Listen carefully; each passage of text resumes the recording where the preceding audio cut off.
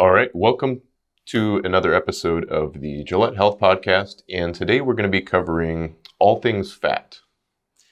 We truly believe that food is medicine and fat is just one macronutrient. Not all fats are created equal. Each has upsides and downsides, kind of like medications, in fact, and kind of like supplements, and kind of like carbs and proteins, etc. But we get a lot of questions regarding specific fats, saturated fat, fat in general. Is all fat created equal? Should I eat more fat? Should I eat less fat? And we're going to do our best to dive into some of the specific high yield fats, which we think are useful for health purposes. And just talk about fat in general. Yeah, I think it's going to be a really good discussion, and we're going to try to be a little bit more reference heavy so that people can go and read about some of these things a little bit more on their own, because I know a lot of our audience is very intellectual and likes to look at the data for themselves as well. So I suppose we start with just kind of a macro level, like dietary fat in general. So when we hear about this, there's kind of two buckets: people that are, low fat diet, and things like, a secondary prevention of cardiovascular events, really looking for very tight lipid control, improving endothelial function, things of that nature. And then on the flip side of that, you have a high fat, like ketogenic type of diet that people are doing, or low carb diet that's typically going to be higher in fat. And there's some benefits people point to there, like improved hormone profiles, typically testosterone in men, running on ketones, at least in part, if not completely, instead of glucose for brain fuel and things of that nature. So, there's certain populations that are going to benefit from dietary fat being lower or higher. But is fat evil? Is saturated fat evil? What about the seed oils now that everyone's talking about? I mean, which one is the poison and which one is the magic bullet? Yeah, and the answer is none of them is the poison. The dose makes the poison. Omega-6s are certainly not evil. Seed oils have a lot of omega-6s. You have essential fatty acids and non-essential fatty acids. Your essentials are your omega-3s and your omega-6s. In developed countries, you would be hard-pressed to find someone who is deficient in omega-6s, just because they are ubiquitous.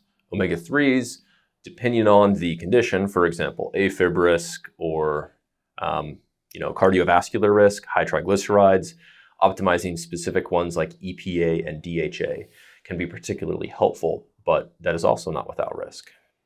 Yeah, and I think that's a great point. We'll talk about the different risks. And one of the things I find interesting is, this sort of 10% threshold for saturated fat.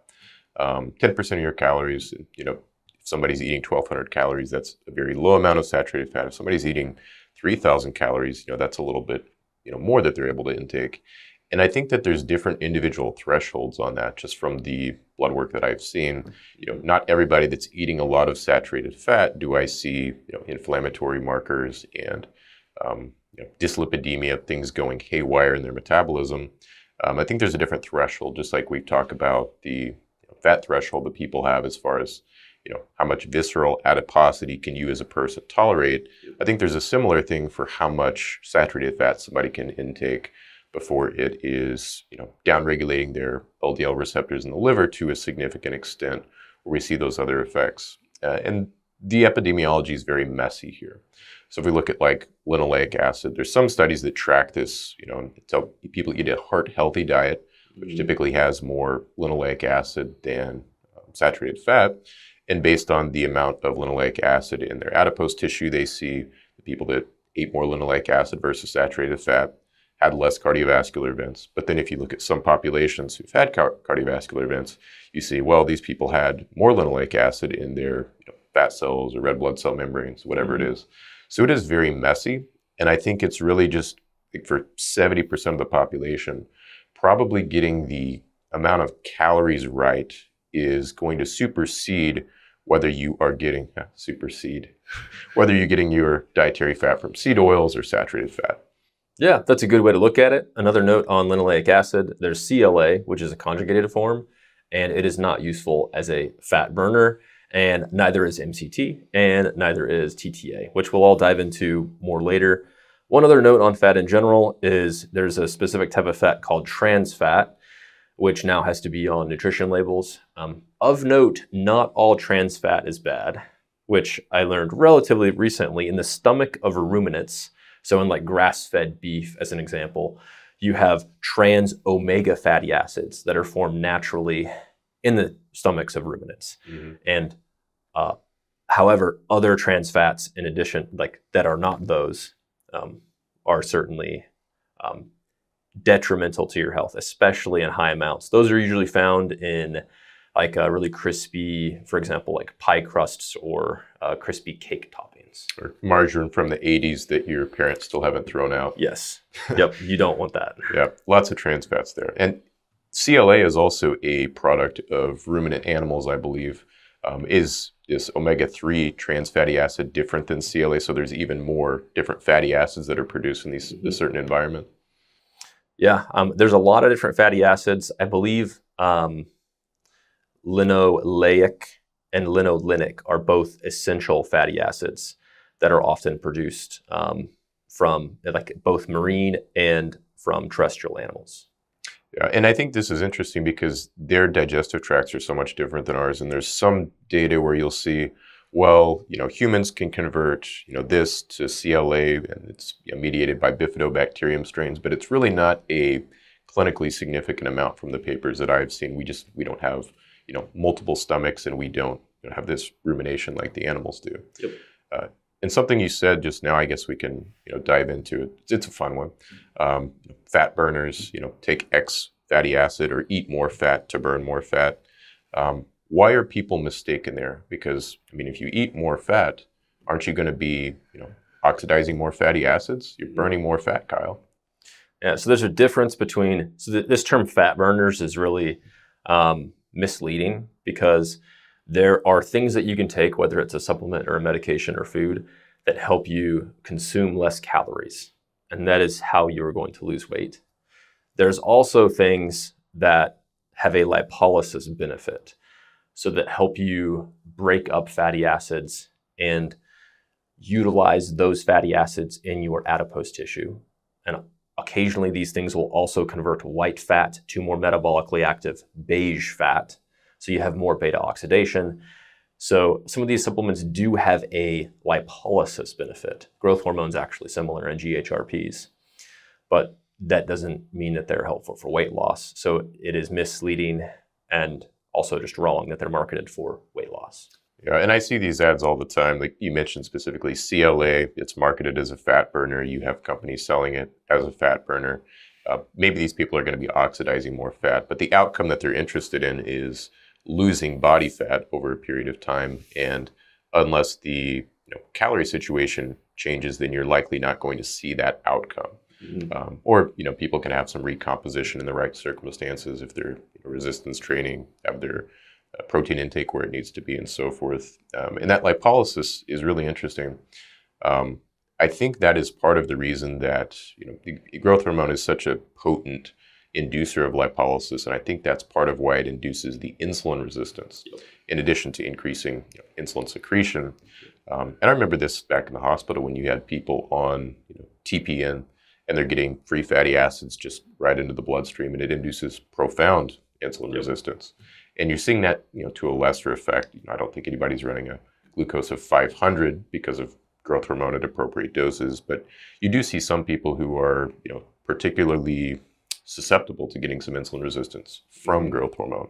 Yep. Fatty acids are generally broken down in a process known as beta oxidation, just to produce ATP, similar to how glucose produces ATP as well. And a good rule of thumb is the more fat that is in your diet, the more beta oxidation you want to happen. However, if there's more fat in the diet, especially if they're in general relatively healthy fats from whole foods, that same fat that you're consuming will help you do beta oxidation more. So many fats do this, not just CLA, but also TTA. There's a system called PPAR, which is in your mitochondria. And the PPAR is activated by many things. Fatty acids like TTA often activate them. And if it activates one PPAR, three of the major ones are alpha, gamma, and delta. There's also medications that activate these, for example, fibrates, or even TZDs, or cardarine, which was studied and did not pass clinical trials. But anyway, if that is the rate limiting step, then it could be potentially beneficial to incorporate fats into your diet or supplements to help prevent things like fatty liver disease.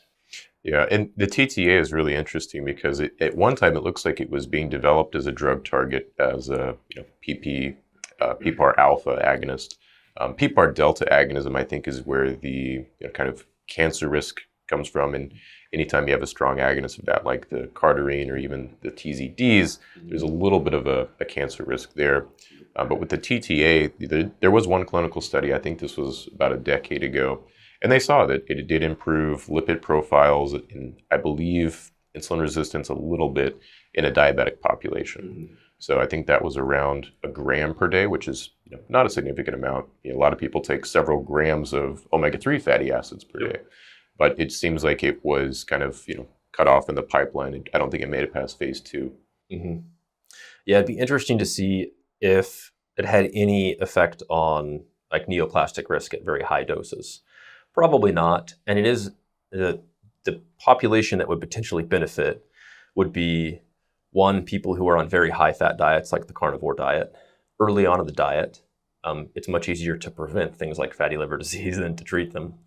And then also people who are on high doses of L-carnitine, because it helps the body use L-carnitine kind of synergistically in order to have more beta oxidation. So potentially people who are injecting L-carnitine, which we've talked about recently. Yeah, and some of the studies in preclinical literature looking at TTA, I believe you mentioned, it's almost like it appears to be a shuttling effect where you use something like TTA and you see more carnitine or carnitine precursors going into the cell, presumably because there's a little bit of a limitation in the literature here. And then other fatty acids potentially being shuttled into the cell as well. In that clinical trial, they actually measured the omega-3 fatty acids in the blood, and they saw 10 to 15% decreases in those. And is that because people are not absorbing them, or because they're going into the cells, or is it just an artifact because it's just one study? We really don't know, but it's interesting, and it kind of lines up with some of that preclinical mechanism. Just like the obese rats that are fed TTA, it is very protective for their liver. Not everything translates from the mouse studies, but there are specific populations you could say, based on what we know about the way this works and the mechanism, it would stand to benefit these people more. Mm-hmm. Yeah, absolutely. That's kind of the premise of individualized medicine, I suppose.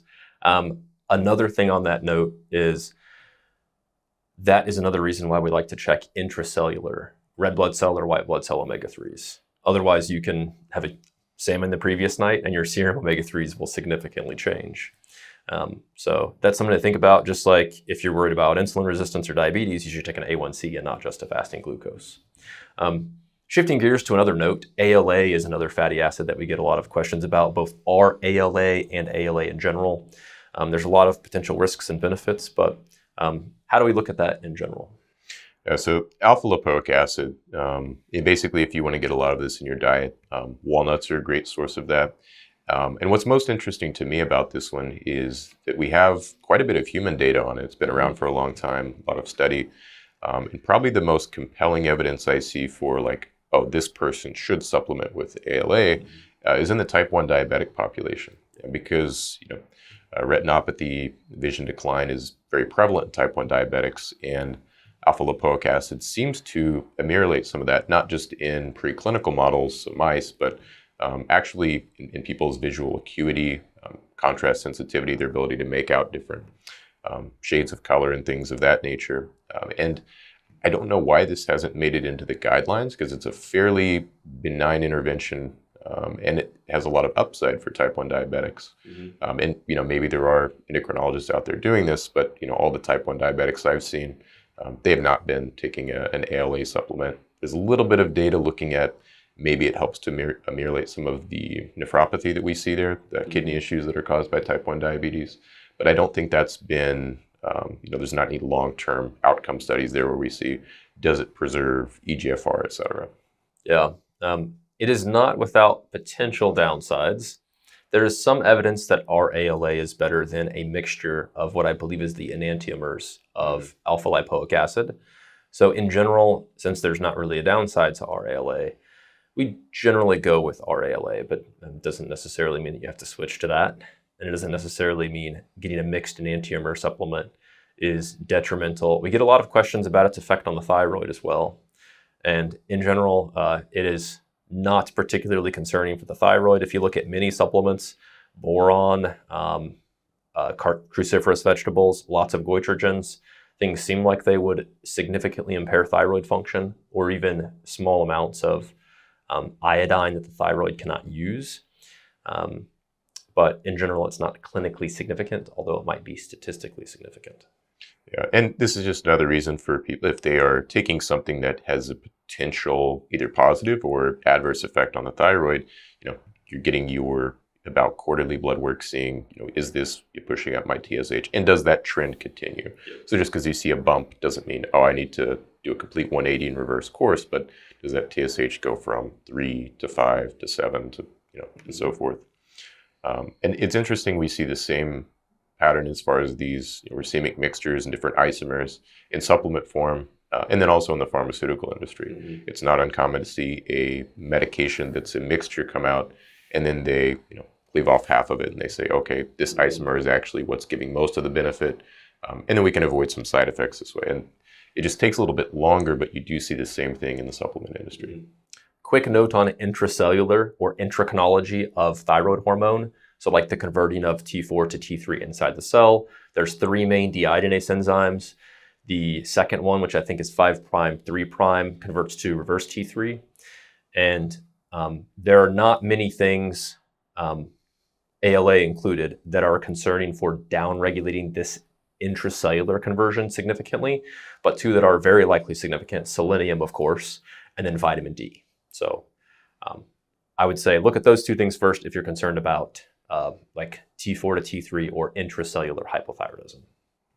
Yeah, those are great things to look at as far as people's micronutrient profile. And then omega-3s is always a fun one to talk about, because you hear people saying, well, everyone should be taking omega-3s. I suppose the worst person to take omega-3s is someone who has a terrific cardiac risk profile, strong family history of atrial fibrillation, yep, and hey, they have sleep apnea. Yep. So their AFib and sleep could potentially be worsened. AFib is probably the most prominent risk. We mentioned high triglycerides as a good reason to optimize their omega-3 profile. Their ratio of omega-3s to omega-6s also matter. And then we already mentioned checking intracellular omega-3s, so you can't study for the test as much. That being said, most people in developed countries, as Dr. Rhonda Patrick has mentioned, do not have an optimal omega-3 index, and there are many other benefits. For example, the insulin sensitization, leptin sensitization.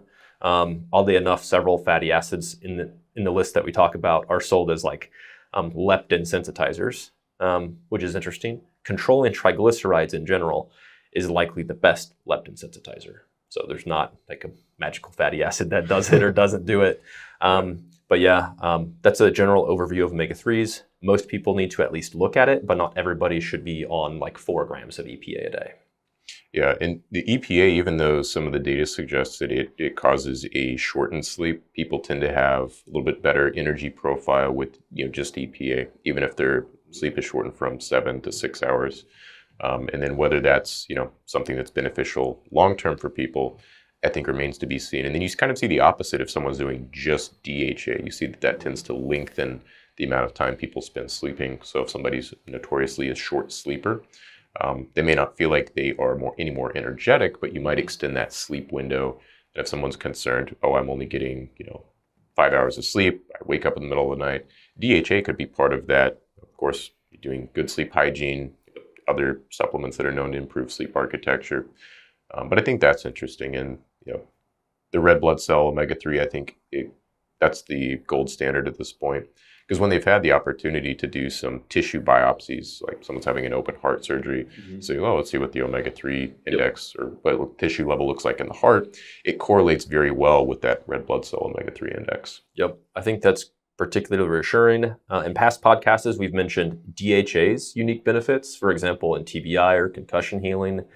And then we've touched on it before. Does everybody have to take the superior triglyceride form, or is ethyl esters okay? Yeah, and I think people are going to get about 80%, if not more, of the benefit from an ethyl ester form. And if that's more affordable, then even if you're not absorbing as much of it, you can take a higher dose and get the same effect. So at the end of the day, it really doesn't matter. It's a matter of what makes sense for somebody, financially, and what's available to them. So, if your triglyceride form is sold out or if it's cost prohibitive, then a omega-3 ethyl ester a lot of times can be very affordable from a pharmacy. So I don't know if the average, GP out there is going to prescribe omega-3 ethyl esters if somebody who's looking for health optimization, but it's a compelling option because 25 cents a capsule beats a lot of things that are out there on the market right now. And you don't have to take 8 capsules of fish oil that way. Yep. I think that is a very good way to look at it. Decreasing capsule load, decreasing pill fatigue. For any medication or supplement, this problem is the same. So for X medicine, for diabetes medicine X, should you take an injectable or should you take the oral form? Well, you should check the A1C and the fasting insulin and the markers to see if it's actually working, regardless of which form you have. And then if it's not, you can switch. Yeah, absolutely. It just the objective data, get the blood work done. One that we haven't touched on here was PEA, and then it looks like we have MCT to discuss a bit. So PEA is an interesting fatty acid, and this one has a fair amount of research on it. I came across this looking at some studies in pain management, and that seems to be one of its most potent effects is that it's been pitted head to head with things like ibuprofen, Tylenol, looking at people's pain levels and inflammation. It seems to have pretty consistent effects in terms of reducing pain, improving functionality, and we know that tons of people have arthritis, or tons of people have occasional pain that they want to use an anti-inflammatory for, but they don't want to cause erosion of the stomach lining or kidney issues with popping an ibuprofen. Yeah. Ibuprofen does work very well. There's nothing wrong with taking one occasionally. Nephrologists are cringing right now.